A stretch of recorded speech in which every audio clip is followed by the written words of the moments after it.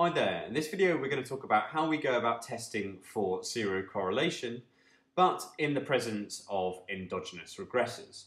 So an example of a sort of typical endogenous regressor might be if we include a lag-dependent variable, for example, in our model.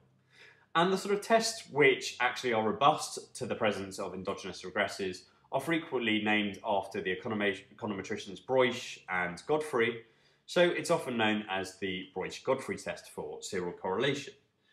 So just reminding ourselves of what we had in the previous video, the idea is that we had some sort of population process, yt, which was determined by, let's say, two independent variables. So I've got x1t and x2t now in my regression equation, and some sort of error et.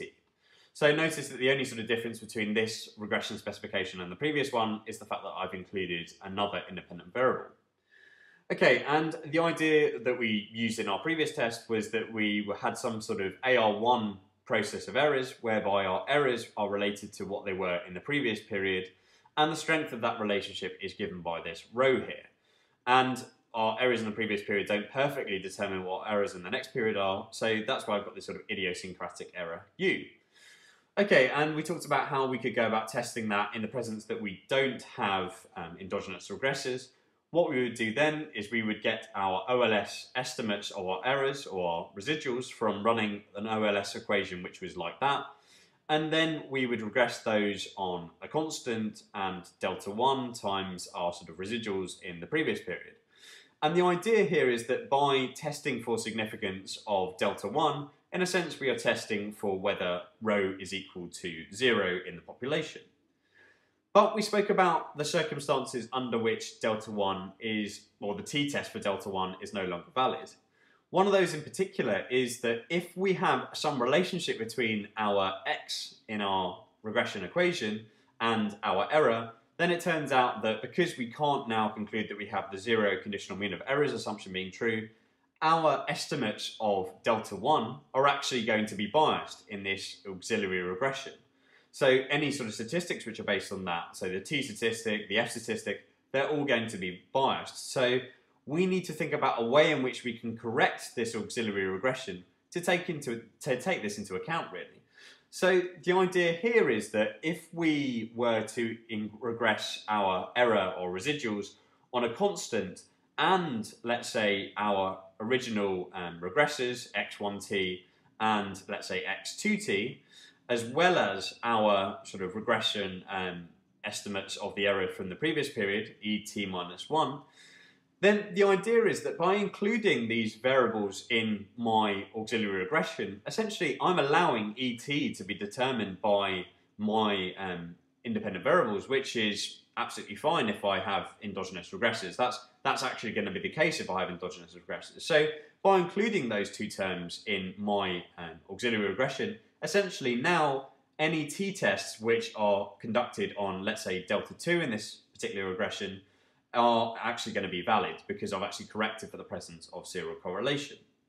So what do we often mean by having endogenous variables in our regression? Well, one of the sort of ways in which typically this comes up is if we have, let's say, a lag-dependent variable in our model. So instead of having x2t, we have yt minus 1. Well, then it's easy enough just to correct our auxiliary regression for the presence there. All we do is we replace x2t by yt minus 1, and then any sort of t statistics which we use for inference on our coefficients of our errors or lagged errors in this particular regression are still going to be valid. So that's okay. So we've talked about how we make our essentially auxiliary regression robust to the presence of endogenous variables in our regression. But we haven't talked about why we particularly specify our error process as being AR1, right? This is just AR1 because my errors in period t depend on what they were in the first period before that. So that's why there's sort of 1's there. But why is this sort of given as the sort of default way in which we test for serial correlation? Well, one of them is that if I have AR1, or if I have some sort of correlation between my errors in period t and my errors in period t minus 1, then that's probably also indicative that I've got some relationship between my errors in period t and period, let's say, t minus 5. There still should show up some sort of relationship or some sort of correlation between errors in consecutive periods if I have higher order correlation. So in that sense, AR1 or the AR1 approximation isn't necessarily a bad one to make. But if we do suspect that there is higher order autocorrelated errors, then we can actually correct our process for this present. So the idea here is that, let's say in our population, there is some sort of process whereby our errors are determined by what they were in the previous period and also what they were in the period before that. Right, so I've got some sort of, this is now an AR2 process. Again, don't worry if you don't know what I'm talking about when I'm referring to AR1 and AR2. The idea is that we're going to talk about that in future videos about time series. But the sort of 2 here means that I've got a sort of error in the previous period as well as the error in the period 2 periods before that error. So here our null hypothesis is that we've got row 1 is equal to 0 and row 2 is equal to 0. And our alternative is that just one of these particular rows doesn't equal 0 in the population. So obviously if row equals 0 in the population, or row 1 and row 2 equal 0 in the population, we're not going to have serial correlation of errors. And I should probably write that we have some sort of idiosyncratic error UT there to actually take this into account. So if row 1 and row 2 are equal to 0, our error would just be given by some sort of idiosyncratic error. So you ask, how do we actually correct our auxiliary regression to take this into account, the sort of fact that we might have a higher order autoregressive process in our errors? Well, then that's quite easy. All we do is we just add on our sort of extra error term into our auxiliary regression. So we just include delta 3 times, let's say, ET minus 2 hat, right? If we suspected we had AR2 errors. Or in general, we just sort of continue going until we sort of add up to our sort of qth order serial correlation, or qth order AR serially correlated errors. So then how do we go about statistically testing these coefficients?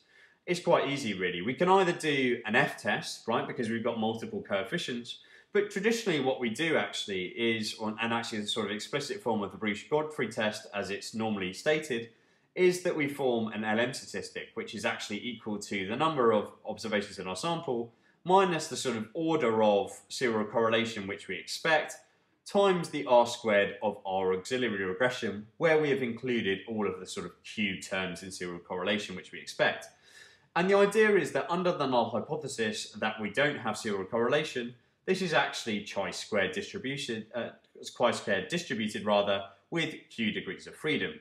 So if our LM statistic is greater than the 5% region for the chi-squared distribution with Q degrees of freedom, then we reject the null of having no serial correlation.